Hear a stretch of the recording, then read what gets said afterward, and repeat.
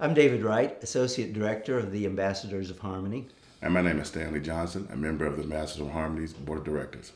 In 1941, the fledgling society's third national convention was held in our home city, St. Louis, Missouri.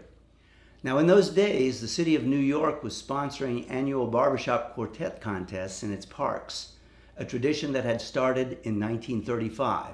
And in fact, the Society's 1940 contest, the previous year, had been held in New York City, where the New York Parks Contest winner was invited to compete. In 1941, the winner of the Parks Contest was the Grand Central Redcaps, 4 singing train porters. In keeping with the common practices of quartets representing the professional organization, there were singing policemen, shoeshine boys, even baseball players. The Redcaps had won singing the Railroad Medley appropriately and the classic barbershop song, Mandy Lee. The New York Parks Department sent a telegram to the Society presenting the Redcaps as their representative for the St. Louis finals. But in an unfortunate reflection of the times, the response was negative. The Redcaps would not be eligible to compete, for the Society now required competitors to be members, and membership was for whites only. It was an ironic situation, since many of the earliest practitioners of barbershop harmony were African Americans. This resulted in the resignation from the Society of Parks Commissioner Robert Moses and former New York Governor Al Smith. A great deal of information about these events has been unearthed by Matthew Beals of New York City, to whom we're indebted. He has been able to locate original show programs, photographs, and radio broadcasts of some of the performances at the Parks Contest, but unluckily not the Redcaps. However, we do have a recording of a quartet called the Southern Singers, consisting of 2 of the Redcaps, brothers, with another brother and his wife singing tenor. And we play an excerpt for you now. Sinner, you must be ready. Be ready. Be ready. Oh, sinners, you must walk ready. That burning gate. This evening's program is about how our music brings us together. While we cannot erase the errors of the past, we do want to affirm here and now that our music is for all, regardless of race, color, or creed. We celebrate the spread of our special kind of harmony to more diverse groups of people here in America and throughout the worldwide community, bringing together young and old, rich and poor, black and white.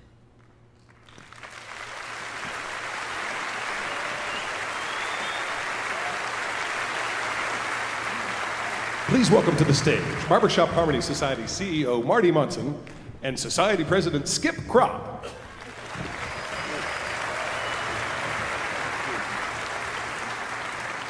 Thanks for a wonderful story, David and Stanley. You've heard us speak for the last 10 days of the new vision of the Barbershop Harmony Society, Everyone in Harmony. Your response has been beyond our wildest dreams. Perhaps the most gratifying theme across the hundreds of posts and emails is the wild enthusiasm for our statements about inclusion. Clearly, there's been pent-up demand for moving in this direction. I'm in awe of all of you for your support.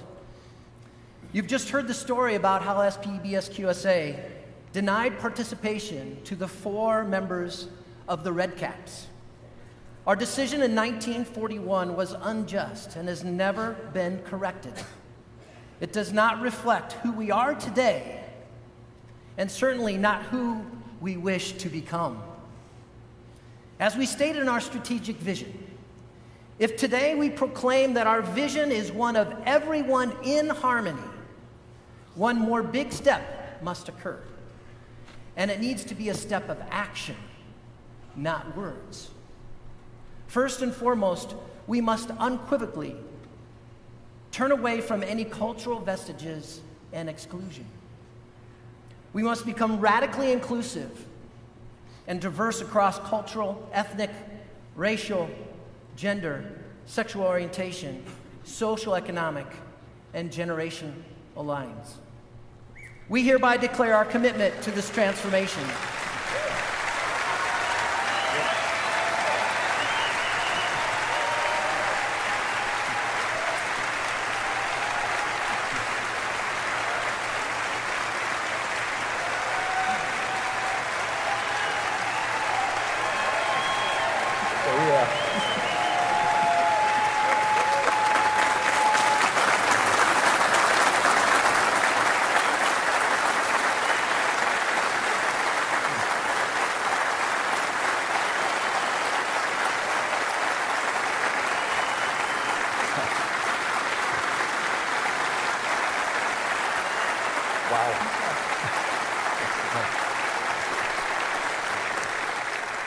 Tonight we begin this transformation with 2 steps.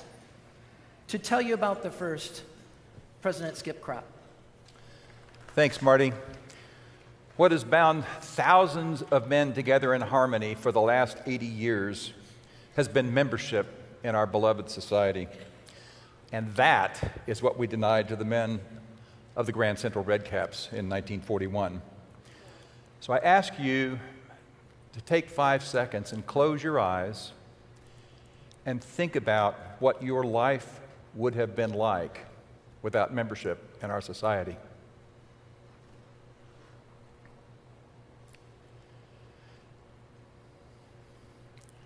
While we can neither comprehend the personal impact each of the Redcaps may have felt nor correct it, we can at least place a marker on this chapter of our history.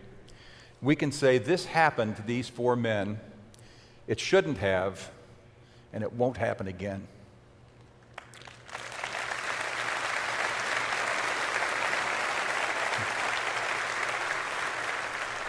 And so tonight, as president of the Barbershop Harmony Society, I'm awarding a lifetime membership to each of the now deceased members of the Redcaps. Sadly, each of their lives ended without the opportunity to stand beside us as a member, so we can only award this posthumously. But at least we can do that. Therefore, 4 plaques will be placed in honor in Harmony Hall, and the language on each of these plaques is identical with the exception of the names of the member and their birth and death dates. But I'm going to read each one individually because I think we owe these men that much respect. Owen Ward.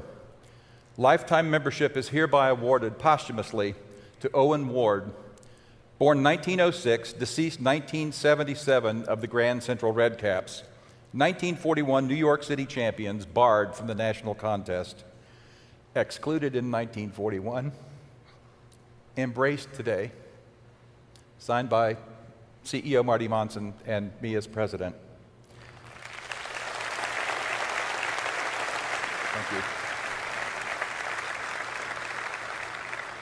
To Jack Ward, lifetime membership is hereby awarded posthumously to Jack Ward, born 1926, deceased 1999, of the Grand Central Redcaps. 1941 New York City champions, barred from the national contest.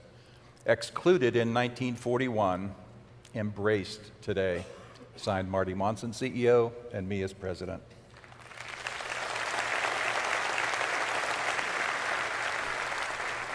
For Robert Ward, lifetime membership is hereby awarded posthumously to Robert Ward, born 1903, deceased 1969, of the Grand Central Redcaps. 1941 New York City champions, barred from the national contest. Excluded in 1941, embraced today. CEO Marty Monson and President Skip Crop.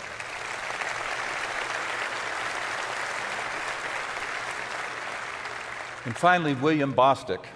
Lifetime membership is hereby awarded posthumously to William Bostick, dates of birth and death unknown, of the Grand Central Redcaps. 1941 New York City champions, barred from the national contest.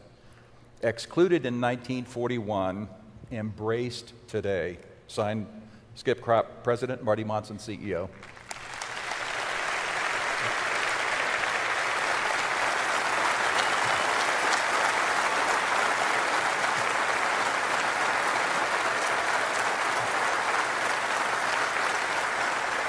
What beautiful words. But as we have stated, our commitment to a radically inclusive barbershop must be one of action, not just words. We must find ways to give access to communities outside our traditional comfort zones and circles of acquaintance.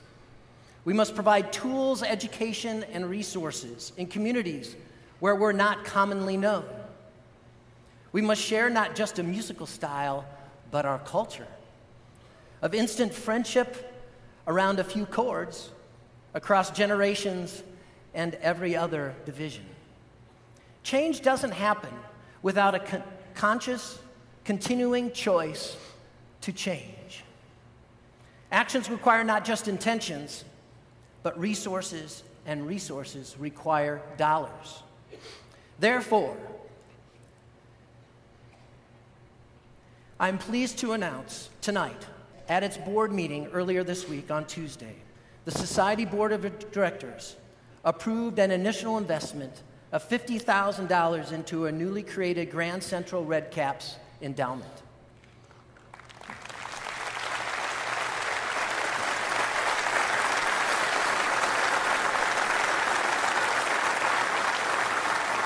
These dollars will be used to provide scholarships and other supports to encourage the broadest possible participation of promising barbershop singers, music educators, and directors of color.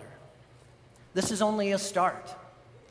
With the help of our friends in Harmony Foundation, and of course, all of you, we intend to grow this investment substantially over the next years and decades in order to realize, over the years and decades to come, the vision of everyone in harmony.